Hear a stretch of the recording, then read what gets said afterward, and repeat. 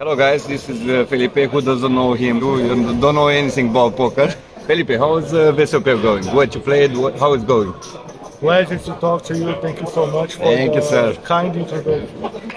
I played 12 events in the WSOP. 12 events? Yeah. Oh my god, like you played a lot. Like, yeah, I'm shocked, I'm shocked. Yeah, I got a best result as a third place. Third place in? Yeah, a short deck event. Okay. And I cashed for half of the event, six cashes. So yeah. Not bad. Yeah, could be worse, but it could be way worse. Way worse. Well, like where I'm staying, way worse. No. In life, you just need every time to accept what's coming. Exactly. Yeah. So and then evolve, improve, try to be better for the next time. Ggpoker team, my friends from GG. Felipe is with you. We're together. I'm with you guys.